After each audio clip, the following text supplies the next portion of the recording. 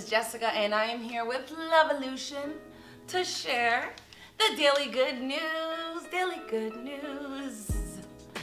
So as typical LovEvolution fashion, we're all about sharing positivity, sharing about the good things happening around the world, the solutions that are making this world a better place, and now is no different.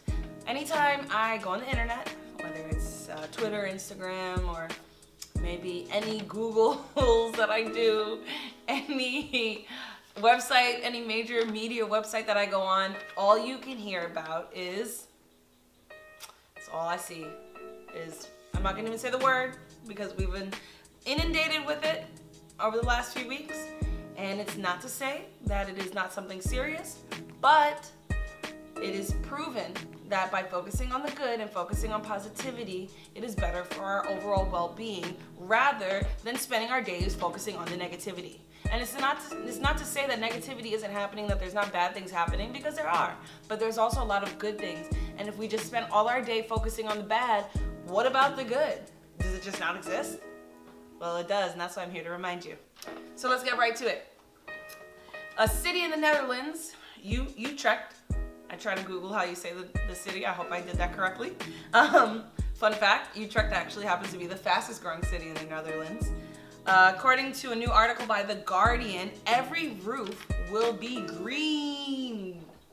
That means that either there will be solar panels on every roof or a lot of beautiful plants.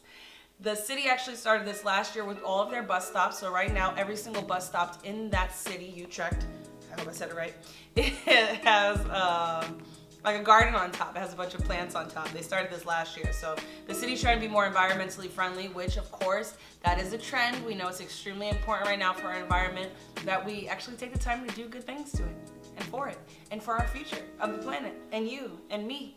So yeah, that's what the city's doing, which is absolutely fantastic. And shout out to Utrecht for leading the way. Next up, we're gonna head over to Ambikapur, India. There's a cafe there. They call them the Garbage Cafe. Why do they call it the Garbage Cafe? Well, let me tell you. So basically, the cafe is all about reducing plastic waste. They acknowledge that it is an issue in India. Plastic waste is not just an issue in India, it's an issue around the world, but this specific cafe knows that it's an issue, so what have they done? They have implemented an amazing business model, or an amazing, what I would actually refer to as a barter system. So in exchange for a customer bringing in their plastic waste, the cafe will give them food. Like, what? How cool is that? So that city, Ambikapur, actually, according to The Guardian, has been a big leader in terms of helping reduce plastic waste, and they've been really doing an overall great job. So it's really cool to see a cafe doing something so like revolutionary. How often do you hear of cafes like, hey, yeah, give me your plastic waste and I'll give you food? That's pretty cool. So shout out to that cafe in Ambikapur, India. Some good news for the day. Then, take out my notes here. Let's head over to Afghanistan. Usually, under normal circumstances and under all circumstances, when you hear the name Afghanistan, sadly, the media has programmed us to believe that it's a really bad place, right? That nothing good happens. Well, I'm here to debunk that myth. There's some good happening in Afghanistan right now. The New York Times actually just published an article. So there are landlords around Afghanistan that are waiving rent thanks to, again, I'm not saying the name, but thanks to what's happening right now, I'm not gonna even say it. Landlords are waiving rent in Afghanistan. There's a guy named Mohammed. He owns 10 shops. He was interviewed by the New York Times, and he said, yes, he waived the rent for all his 10 shops for this month. And you know, if this continues, probably we'll do it for the next month as well. So that's really awesome, awesome thing to see, because a lot of people are unfortunately struggling with what's happening. There are tailors around Afghanistan that are actually handing out thousands of handmade face masks to help with, you know, what's going on. Then we have youth groups around Afghanistan delivering food to hospitals and to families. So there's a lot of good happening right now, and that's just like a brief synopsis of what's going on. Again, this was reported by the New York Times, so if you want to read more, head over to their website. Next good news, which is probably one of my favorite good news that I have reported on so far, is the Standing Rock Sioux tribe. I hope I did that right. In the Dakotas.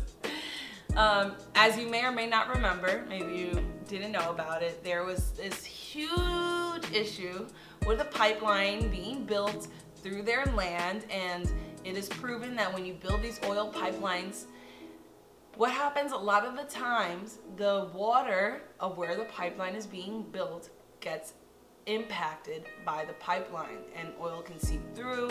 It affects the health of the people in that area, and it's just overall no good.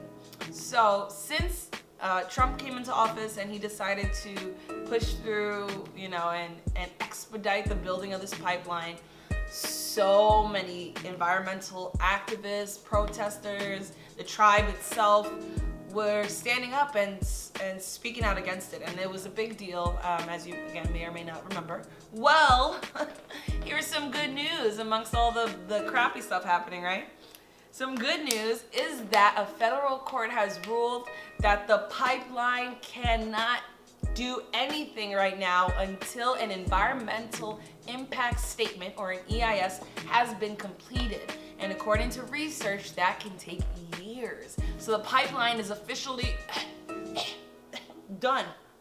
Hopefully, when the environmental impact statement is completed, it is proven that the pipeline is not something that should be built, and especially not on native land.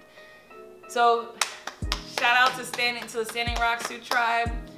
I'm very happy. It's a victory for them, and it's a victory for environmental activists around the world. Everybody who was extremely against that pipeline and knew that it was no bueno. There's our good news for the day. And then lastly, I want to head over to the city of Atlanta. We have a guy named Terrence who now works with a nonprofit. He used to be homeless himself. He had this amazing idea of building washing stations throughout the city. Basically, it's a spot for the homeless to go and wash their hands, because as you know, if you're homeless, it can be very difficult to find a place to wash your hands. And not only now, of course, but always it's important to have good hygiene and practice good hygiene. So these stations are there to help them, especially during this time. It's free. They don't have to pay to use it. You know, they don't have to ask somebody, can I use it? Like, it's just there throughout the city. There's about 15 built right now. Expect more to come. And that's it. That's your good news for today. It's really for this last week, because this is my first daily good news, and I want to do this every single day, because every single day I have to hear about the bad news. I think it's extremely important for me to share the good news every day, to combat the bad news, because that is why I started LovEvolution. I was tired of seeing mainstream media and all their propaganda and all of everything that they promote, and it's never anything good. Like, why do we always have to hear about the bad? It's not good for our hearts. It's not good for our overall well-being. So I love that there's good happening. I love being able to tell you about the good. And if you want to tune in, make sure you hit subscribe. Go ahead and like this video, share it with your friends, with your family members, with your co-workers. I know you're all at home chilling right now, and I'm sure you're just as tired as I am of hearing about. So tune in to my daily good news. I will be back tomorrow. Instagram at LovEvolution. Website is LovEvolution.media. Go ahead, subscribe, like, and share. Again, thanks for tuning in. My name is Jessica. Sending love to all y'all. Peace.